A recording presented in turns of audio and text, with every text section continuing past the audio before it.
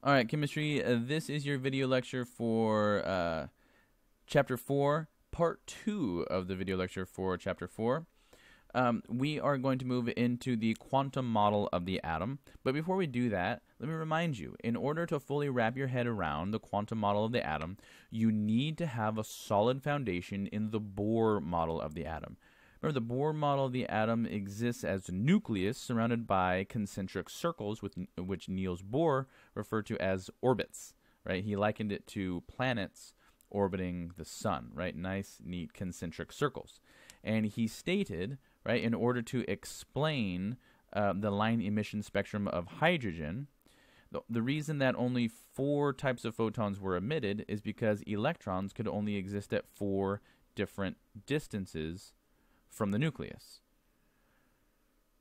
We need to hold on to that and let it be our foundation for why quantum mechanics are the way they are. So in this section, moving on to the quantum model of the atom, I want you to be able to discuss Louis de Broglie's role in the development of the quantum model of the atom.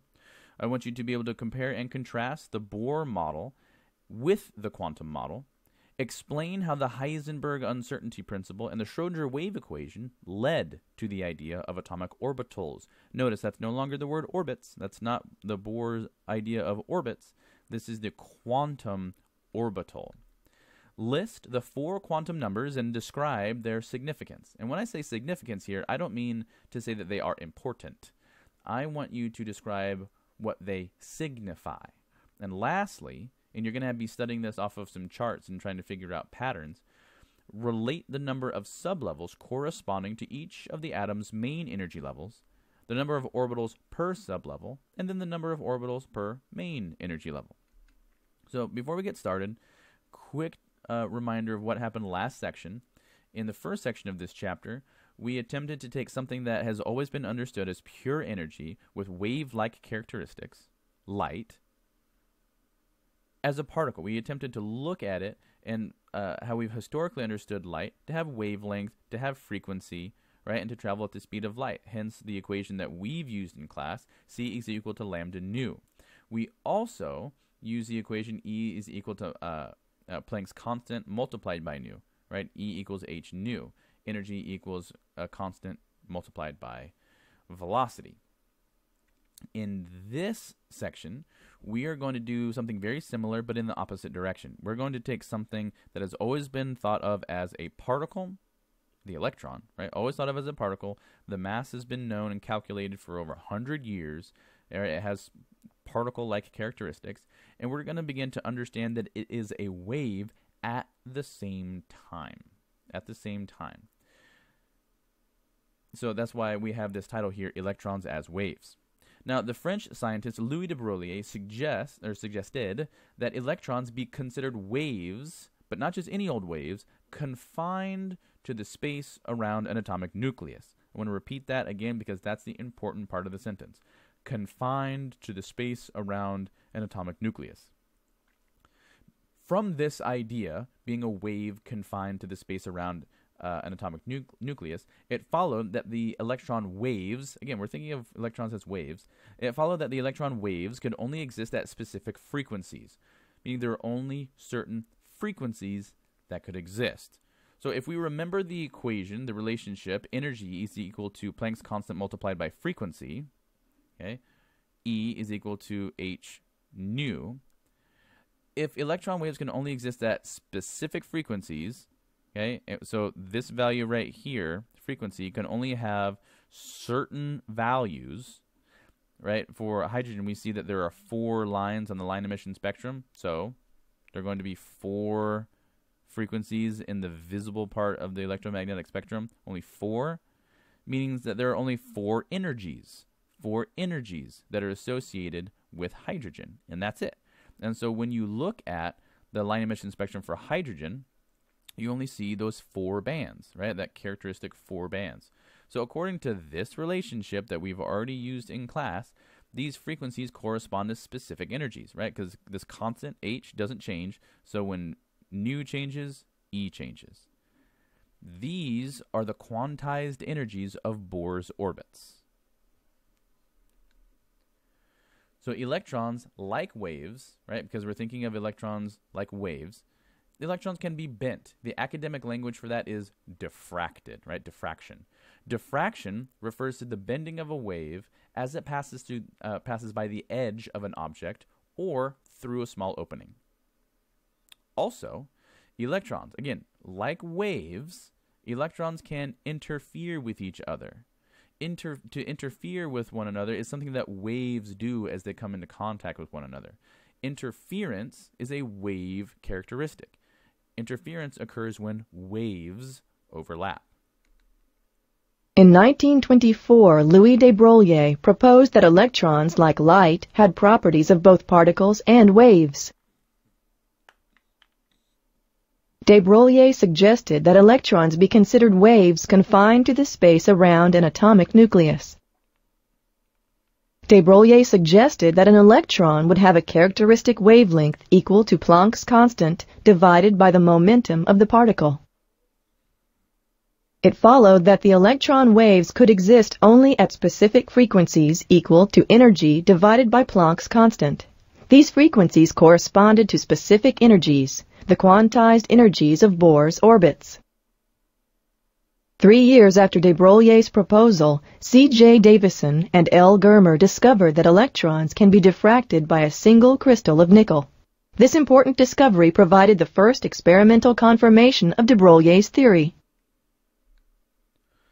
So now that we've established that we can and should treat electrons as waves, or at least they behave like waves, we're going to move on to the Heisenberg uncertainty principle and then the Schrödinger wave equation.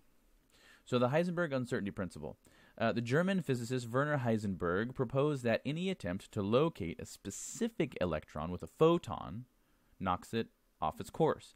Now, when we say to locate a specific electron with a photon, that means we're trying to observe it with optics. We're trying to see it, right? Because we see things when there's light. Remember, photons, right? A whole bunch of photons makes up a light beam. So if we're looking at something optically, photons are bouncing off that thing and then coming into our eyes. So if we try to use that same strategy with to locate a specific electron, the electron is so small, its mass is so small, that even a photon can knock the electron off its course, meaning you no longer know, the fact that you observed it means that you no longer know exactly where it is. So the Heisenberg uncertainty principle states that it is impossible to determine simultaneously both the position and velocity of an electron or any other particle. Now, it doesn't mean that you can't know the position of an electron, and it doesn't mean that you can't know the velocity of an electron. What it means is you cannot know both at the same time, meaning the more exactly I know an electron's position, the less I can know its exact velocity. And the other way around. The more exactly I know its velocity, the less I can know its position. Today, I'm doing an experiment that demonstrates Heisenberg's uncertainty principle. So here I have a green laser, and I'm firing it down towards the front of the room through a narrow slit. Now that slit can be adjusted, so it could be made narrower or wider. And the laser spot is projected onto a screen behind it. So what do you think is going to happen to this spot on the screen as I narrow the slit? Well, let's have a look. You see exactly what you'd expect. The spot gets narrower and narrower. The sides are getting cut off by the slit. Makes complete sense.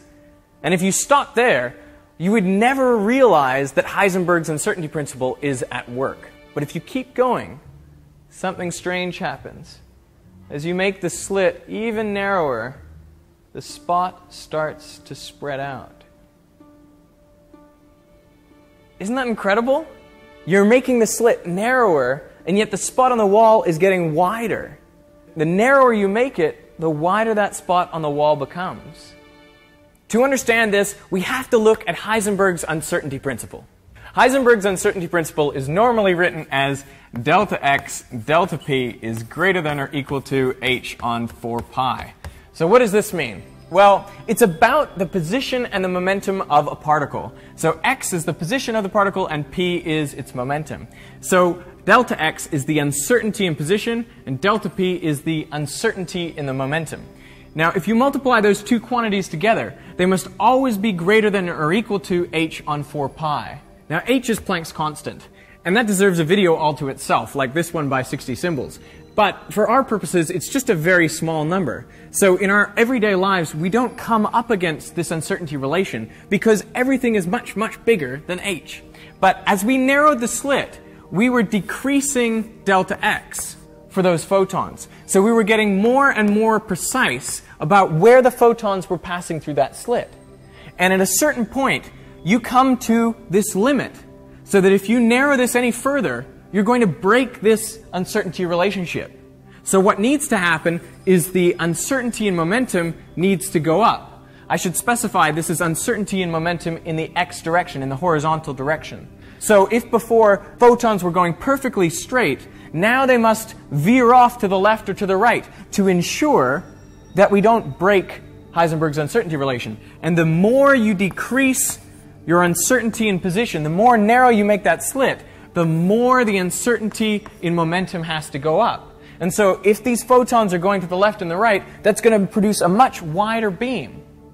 It's really, really non-intuitive, but it's the way the world works.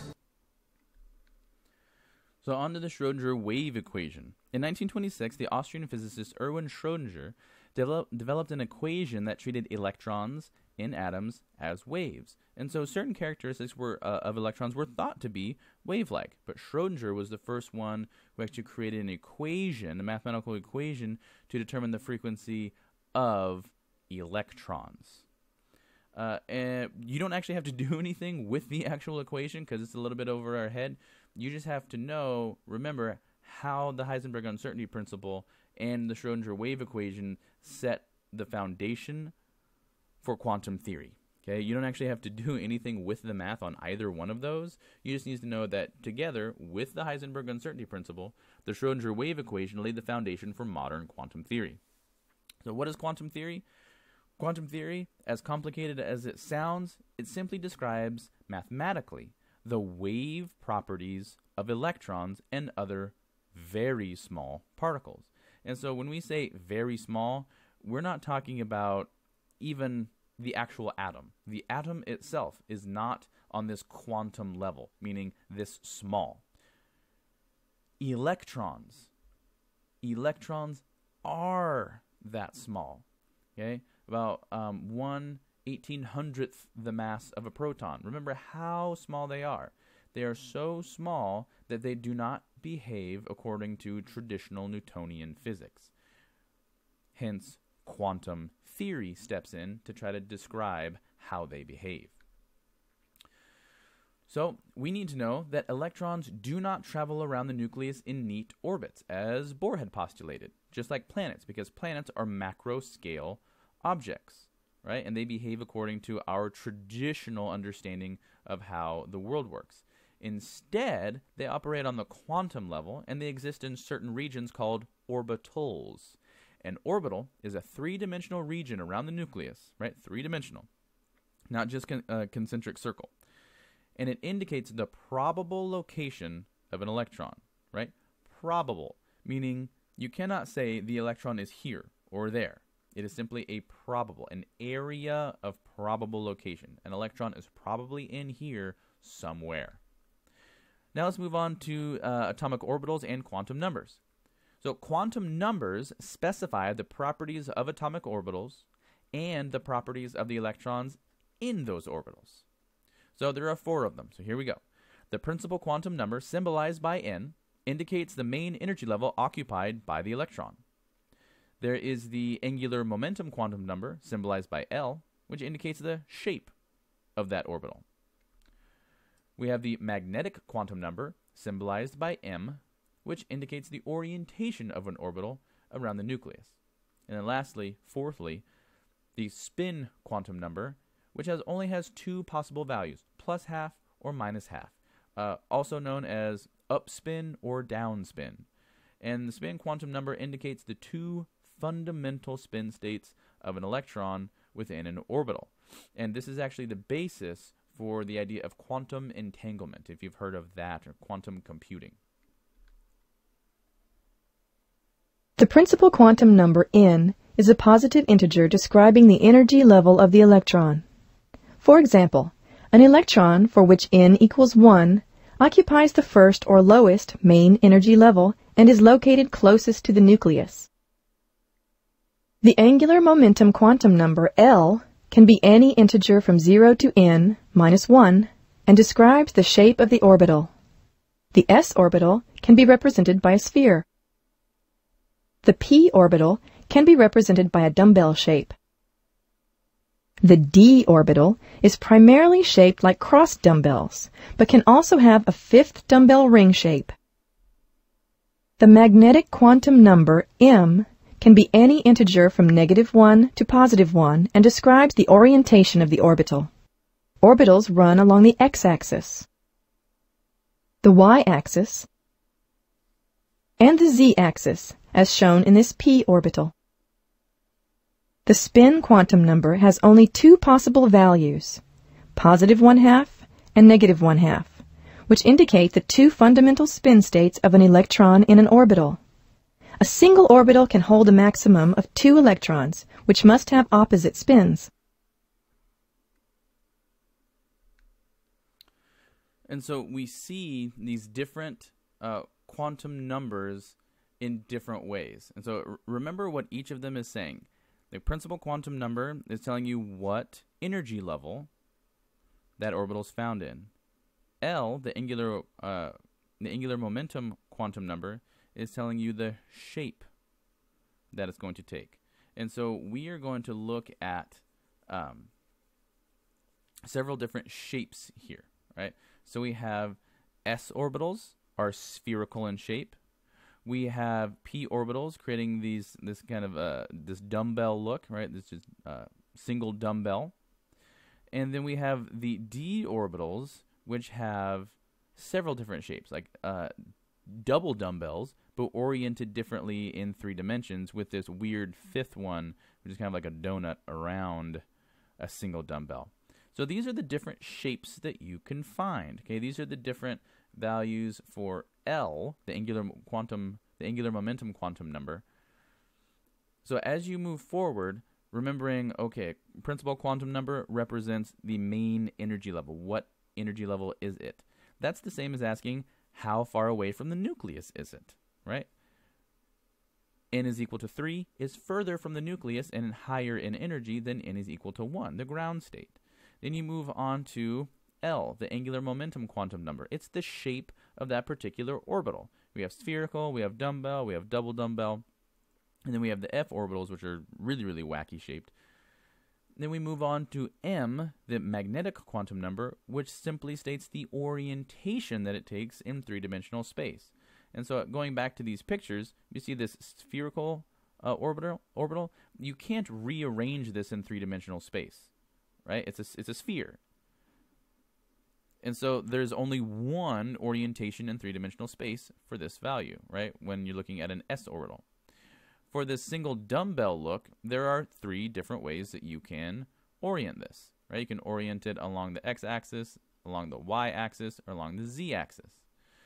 With these 5 different shapes that we see present in the d orbital when L is equal to 3, or should I say to 2, I apologize, there are 5 different orientations they can take, right, to house all the different shapes. Now, unfortunately, I'm going to have to skip 2 videos which I had planned on showing you that show you where those orbitals are on the periodic table, but those videos have broken, so I'm just going to have to show you in class. So again, here are the shapes of those d orbitals. Now, there are 5 different shapes, and so to make sure that they're not overlapping with one another, I have to orient those 5 shapes in 3-dimensional space. So I'm going to have 5 different orientations. Now we're moving on to try to fulfill our last objective, which is relating the number of main energy levels, sublevels, and the number of orbitals. So this and the next slide, move on to that one, is just a continuation of the exact same chart, which shows the relationship between the principal energy level, right? So this is the principal quantum number, n, we have the sublevels available. So this is going to represent L. We have the number of orbitals. So this is going to represent M, right? M. And so you're going to see on this chart is just a bunch of patterns. And if you can recognize the pattern and get used to the pattern and let the pattern predict the value, the next value that you'll see, or on the question that I ask you on the quiz or the test, you'll be able to get every question that I ask you. It's simply a pattern. For example, when n is equal to 1, L has to be 0. Because remember, the values for L are 0 all the way up to n minus 1. Well, when n is 1, n minus 1 is 0.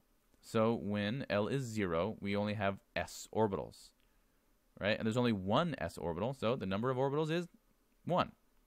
Now, the number of electrons possible in a sublevel, well, in every orbital, I can have 2 electrons. 2 electrons. That's what Robot Lady told us when we were looking at the spin quantum number.